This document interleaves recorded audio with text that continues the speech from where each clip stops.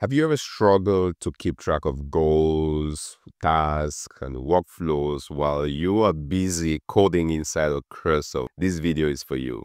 Today, I'll show you how Cursor and Taskmaster combined can turn you into a personal project manager right inside of your development environment.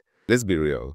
Coding is more than just opening up an IDE and writing away functions, classes. You're having to juggle features, bugs, deadlines, and sometimes roadmaps that fight among themselves. Keeping everything in your head or scattered across sticky notes is what most people would do, and the end result of this is being slowed down. Now, this is where Taskmaster AI comes in. It's like having and hiring your own very project manager right inside of your Cursor IDE. An AI that helps you create, organize, and track all your tasks while you build. No more context switching to Trello, to Notion, to Jira every 10 minutes. In your IDE, you can manage your projects. But how does this all work? It's easy. First, we're going to have to install the Taskmaster AI extension inside of Cursor. Head over to the command line and do so if you are doing it for the very first time by typing npm install Taskmaster AI. Once that's complete, we're going to verify Taskmaster has been installed by going over to activate that within our Cursor settings. So head over to Cursor settings, scroll down to tools and integration, and we're going to look for a Taskmaster AI MCP. If you don't have that, you can always click on new MCP. I do have a number of MCPs available in here, and make sure Taskmaster AI, this exact same MCP, has been installed, and it's going to require you to put in a couple of config keys. So this specific MCP activation will be left in the comment section below. Now, with Taskmaster MCP setup, we are all good. So go ahead and close that.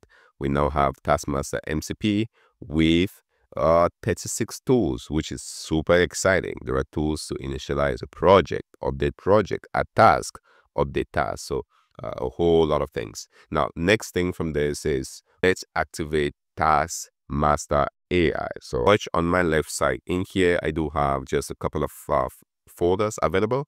The Cursor, the spec story that keeps track of my prompt, and we should see a new one being created in here for Taskmaster. It takes a few seconds. Now that was almost successful, and it also prompts new MCP detected. If this happens, you're just going to want to enable this, and now we should see a Taskmaster folder created with a number of subfolders, and these subfolders are extremely important. There is a docs, there is a report, there is a task, and there are templates. So this is what we need for Taskmaster to become the project manager within this environment. Now, the next thing is this is essentially creating a PRD file, and we're going to talk about what this is. A PRD file is essentially a product requirements document, and it's of these documents where, based on the requirements, tasks are created. And if you're not sure what this is, let's go over and just give it a few seconds for that example PRD to be created. This is an example one because we haven't given any requirements yet.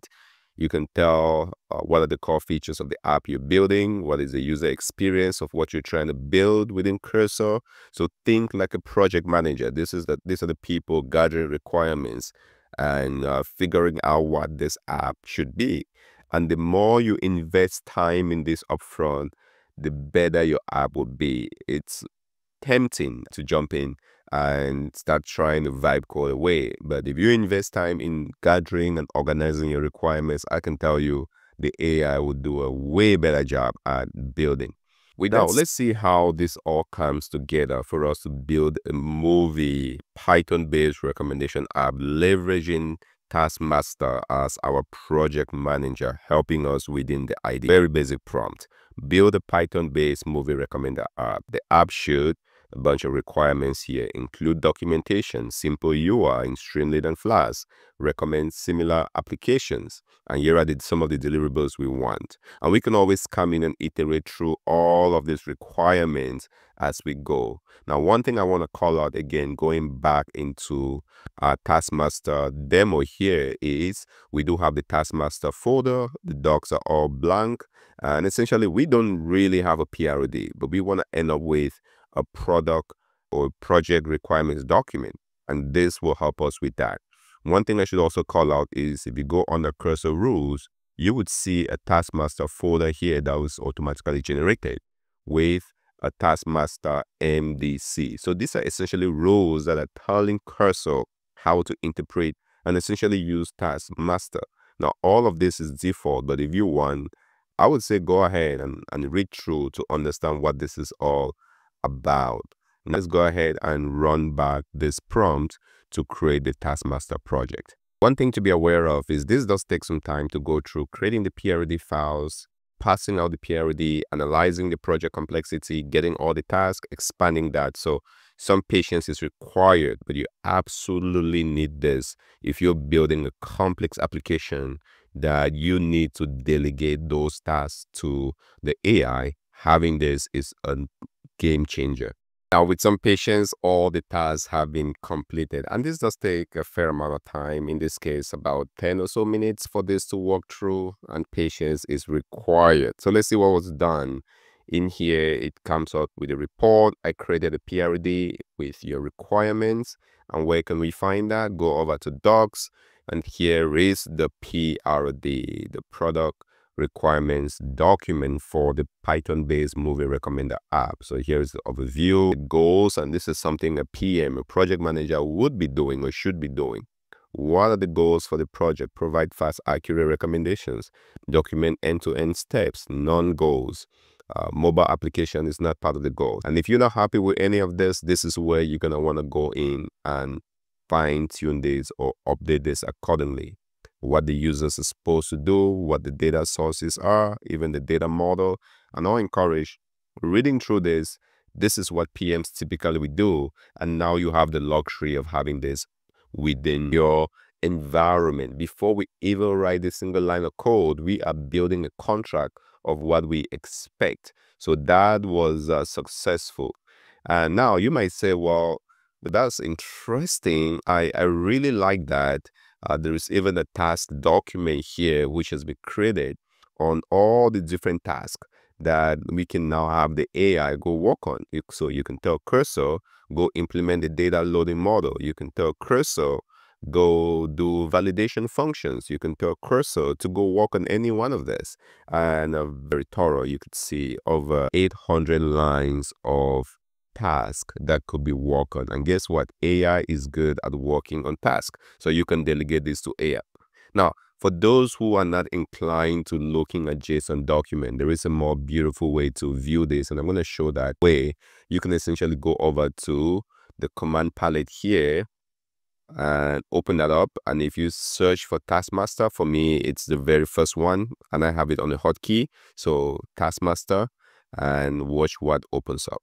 This is a whole new UI in the Kanban style for to-do tasks that needs to be reviewed and done or deferred.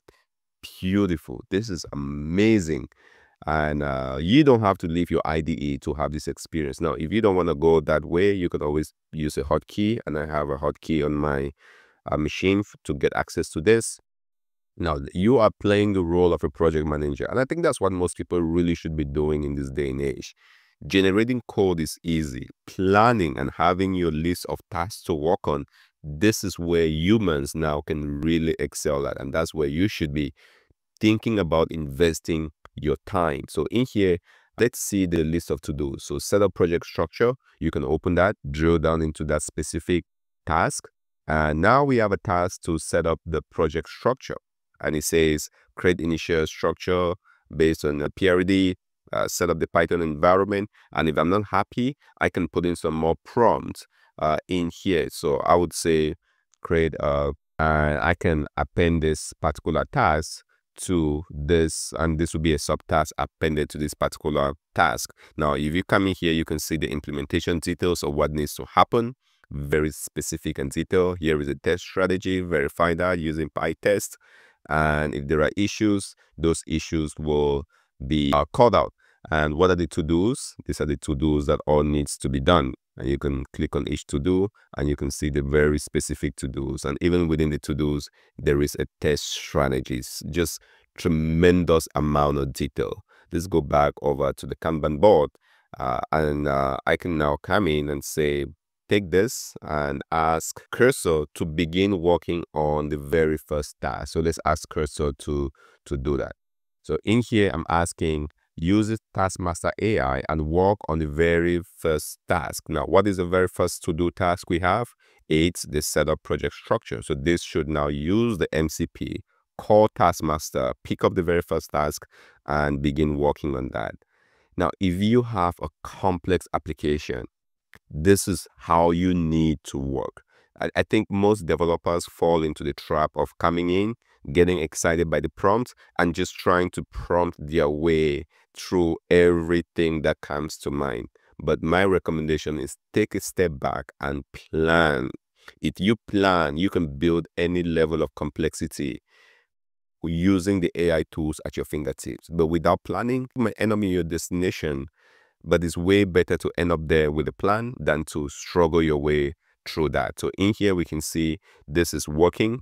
The task in question is this particular task. And I feel good about it. If I wanted to, and if I understood that there are no dependencies of any of this task, I can delegate task number 6 to some other agent to work on. And now you can have a swarm of agents working together, coordinating together, and you're very assured that it's going to end up at the same destination. You just cannot do that. You just cannot work at this scale without task and without planning. So again, the task being worked on is setting up the project structure, and you should go set up the project structure here. It's doing its thing. When that is done, it should be complete. Now, I want to also show one thing here while this is all working. Is you can actually pick a task. Let's say implement a hybrid recommender optional. So this is an optional task. Maybe I don't want this. I can essentially pick this up, move it to in progress, or I can move it to review. I can even move it to done, or I can move it to the parking lot and deferred. I don't want to work on this task anymore. And you can essentially do all of that. I think this, to me, you having a project manager, albeit this is not the most complex project manager. I think if you're working with Trello, you're working with some other Jira project manager structure, or even projects within GitHub, they have more robust things. But the beauty about this, and I keep coming back to it, is you're doing all of this within your development environment. Your AI is very aware of all the tasks that are available. Your AI is generating and keeping those tasks as it goes. This is a game changer. Now, if you use, say, Trello and have an MCP that integrates with Trello and keeps that up to sync, good for you. But not everybody has the luxury to interact with Trello. And so having this at the fingertip, I think it's just a game changer. I wouldn't be coding, especially if you're building a complex vibe coding app, without this. Next, let me show you where this gets even more interesting. If you have, again, a complex level of application you're looking to build, and we want to deploy a swarm of agents to come in and work with this in parallel, a simple prompt can let us do that if you have your task in place and all validated. And here is the prompt. We're going to spin up. Oh, by the way, one of the tasks just got completed, which is great. You can see this happening in real time. But let's do this. We're going to spin up multiple agents to work on task AI task in parallel, and we're specifying that. Work on tasks that have no dependency. Assign each task to a separate agent and run concurrently. Because we have the task all illuminated this way, we can do that. And I'll actually put in another prompt here to do 3 tasks max in parallel at a time. And this is AI amplifying your effort. You can deploy this agent, 1 agent, 2 agents, 100 agents. You can deploy that at scale without any worries. And now this should go ahead and do this work for us. So it's identified tasks 2, 3, and 4. And why is that? Because task 1 was just completed. or at least in progress. So we're not going to work on that anymore. So it should pick up 2, 3, and 4 and deploy working on that. So now it's going to choose the sub agents. You can see it thinking, and this is mind-blowing. If this doesn't get you excited, if this doesn't amplify your work, I don't know what will. So let's bring this home to talk about what we've seen. Now, instead of building an application and writing vague notes, add a user authentication, we've come in with precision, telling Taskmaster what exactly we need to do, all the functions that need to be created. And with that said and documented, we can now with precision delegate, assign deadlines, track projects, and check things off as we progress without ever leaving cursor. That is the value of having Taskmaster AI at your fingertips within the environment. Now, here are some tips to get the most out of Taskmaster AI if you are using this for the very first time. And these are 4 tips I would definitely prioritize in order. The very first one is thinking about using clear prompts. The more specific your prompts are, the better your task. So if you're going to build an application, instead of saying just build an application for me as a movie recommender, if your preference is to build it in Python using Streamlit, then say that, be specific. Build a Python-based application leveraging Streamlit. And if you want a very specific version of Streamlit, I would even go to be that precise to tell you what I want. So the more specific your prompts are, the more successful you'll be. The next would be to break down things into goals. Think in goals first and then task second. What are you trying to achieve and what task can you get out of that? The more granular your tasks are, the less overwhelmed you're going to be.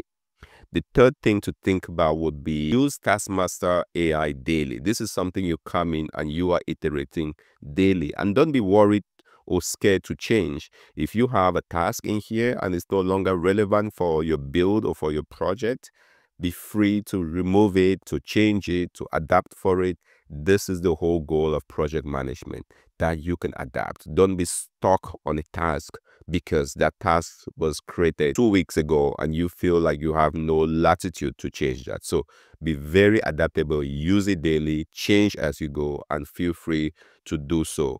And then the last piece here is to think about linking tasks. There's going to be tasks that do have dependencies, and make sure that as you build, link the task to your specific code bases. So if something has been built, you know exactly what task resulted in it, and you can tie those links. That's the beauty of having Taskmaster in your code base as opposed to a separate tool that is separate and different from your code base. So think about always keeping track of what task is being worked on and what code is being generated out of that. That will ensure success down the line. So there you have it, Taskmaster AI inside of the Cursor IDE, your built-in project manager that keeps you organized, focused, and shipping with blazing speed. If you found this helpful, give it a subscribe for more Cursor and AI productivity tips. And let me know in the comment section below what you think. What is the first project you'll build using Taskmaster AI? As always, this has been Fru. Thanks for watching. I'll see you in the next demo.